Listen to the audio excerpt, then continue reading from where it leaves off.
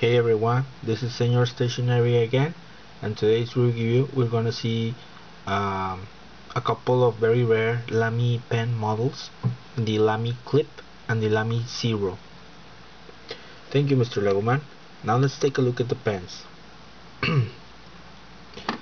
These pens are quite very rare.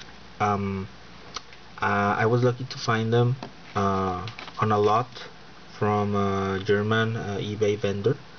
As you can notice, this is a very simplistic style, very 19.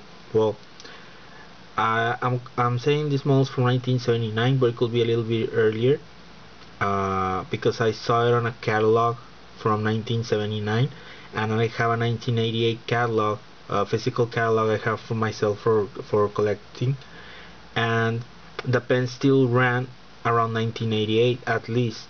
So at least from the late 70s to the 1980s, this pen ran. Along this one was actually the same price as the logo, which was introduced in 1983, but the budget one, the full plastic body and clip. So this was a very budget pen, if not fully disposable. As you can see, this is full plastic, polyester probably, mate. Has some texture to it, so it's easier to grip for a long time.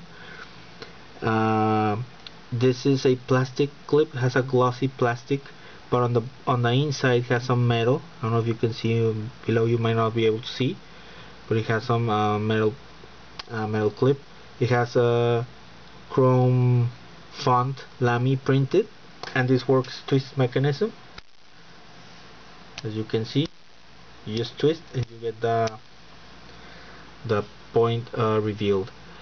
This pen only can use Lamy refills, only originals. I try using a Monteverde alternative refill, but it won't twist, as the Lamy refills have on the top of the cap some flaps, so it can only use Lamy refills. So this is a very nice, as you can see, the sleek line, very groovy, kind of 1970s. I think this style reminds me a lot from Italian and other European furniture from that era, from the 60s and 70s. So it's a very nice, elegant, discreet pen. This pen also came in a metal full steel clip, and it had embossed Lamy as well. I've tried to buy one on eBay, but I've missed two opportunities previously. But it should be really nice to have the one with the metal clip, as it will make it even more long lasting than this one. This was probably a disposable pen, so I was lucky to find one in really good condition, close to new. So it's a really nice pen. And the Ciro is basically the same style, as you can see, except that this was a marker pen.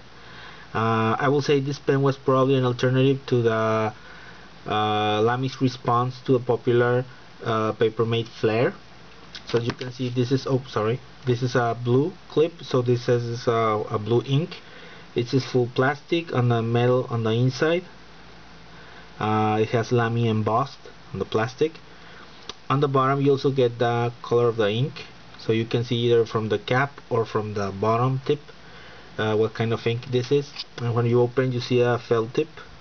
This is a very old pen. As I said, this is from a rare lot I got, but it still writes. So let's make a quick test. This is the Lamy Ciro from at least 1979. This is a marker pen. And let's do this with the other one. This is the Lamy Clip, also from 1979. So as you can see, it has a very light blue tone, the marker pen, and the pen, well, it writes pretty comfortable. It has a nice diameter, comfortable, really sleek looking, very nice, very rare. I would say it's a very nice pen, and I do recommend it for collectors. Very stylish. If you want to have like a very understated but elegant pen from Lamy, if you don't want to be one of those who have the Safari, I think the Clip and the Ciro are a good alternative. The good thing about the Ciro, since there are no more marker refills, you might be able to fill it with a fineliner or a rollerball refilled if you have any from Lamy. Again, this is a very interesting pens. I don't know who's the designer of this because I couldn't get any information. So if somebody knows or can give me any more feedback on these pens or history, I will really appreciate it. The Ciro also came in green, red, and black inks, just so you know.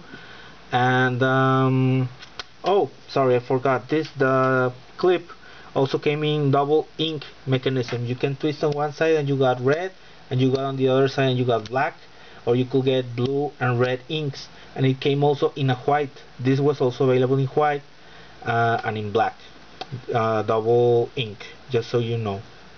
Thanks for watching. Don't forget to subscribe and stay tuned for more reviews. Bye bye.